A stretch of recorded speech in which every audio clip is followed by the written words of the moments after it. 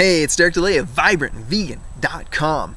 A while ago, I made a video called Does Eating Meat Make You More Manly? In the video, I argue that eating meat makes one less manly because eating animal products is associated with an increase in impotence, prostate cancer, and I also argue that meat eaters have lower testosterone level than vegans. Well, I just got a comment on that video from someone called 1957stan's. This is a response to 1957stan's. Instead of typing it out, I thought I'd just do a little video for 1957stan's. So this is it. 1957stan's comment to me was, let me read this to you real quick.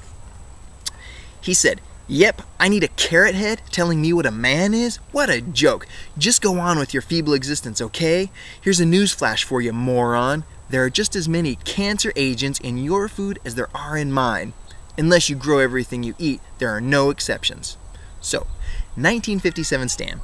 First, I can tell that my video hit a nerve with you because you started out with name calling and insults.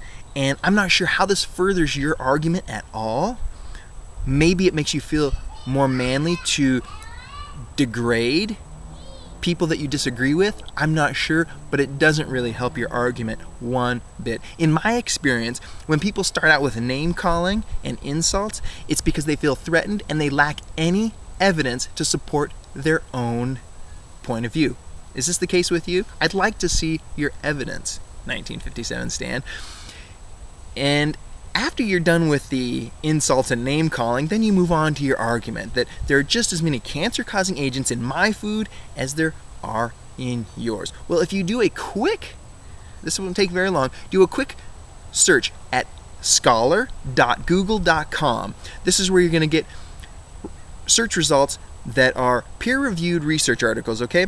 Put in the search terms vegetables plus cancer and meat plus cancer. What you're going to get are thousands of peer-reviewed research articles demonstrating that the higher intake of vegetables, the lower rate of cancer, and the higher intake of meat and animal products, the higher rate of cancer. So 1957stan's, the science doesn't support your argument. Now, if you have any peer-reviewed research demonstrating that your point of view is in any way supported, then I'll be willing to continue with this conversation. Okay, I looked at your profile on YouTube, 1957stan's, and you start out with a fairly long bit about how, according to a report by the, let me make sure I get this right, the Congressional Sportsmen's Association, I'm sure a completely unbiased organization, that according to this Congressional Sportsmen's Foundation, that hunting and fishing have major positive economic impacts in just about every state in our nation. And so you're basically arguing that hunting and fishing, killing, is good because it has a positive economic impact. Now, guess what? When your neighbor's house burns down, that's good for the economy. Not very good for your neighbor, but good for the economy. Every car crash is good for the economy. Every heart attack is good for the economy. Every war is good for the economy, has a positive impact on the economy. So based on your logic, we should be supporting and promoting house fires, car crashes, disease, and war because it's good for the economy. Now, I don't know about you, 1957stan's, but those are things I would rather have less of in the world, not more of. I'd be willing to forego all of those things, even if it's going to cause a short-term negative impact in our current economy. An economy that's based on suffering, death, and violence is not an economy I want to be part of. It's not an economy I want to support, 1957stan's. How about you? Now, your profile says that your interests are making archery, like bow hunting equipment, and martial arts. You say that, let me make sure I get this right as well. You say that good fighting is good fighting. So obviously your identity is based on killing and fighting. Your sense of self, 1957stan's, is based on violence. Violence doesn't make the world a better place. Wouldn't you rather leave the world better than you found it? Wouldn't you rather live your life in such a way that it makes everything and everyone you come into contact with better because they've known you, 1957 Stan? Wouldn't that feel so much better to you? Now, I have a question for you, 1957 Stan. Are you so emotionally attached to your current concept of self based on violence that you'll ignore all of these facts?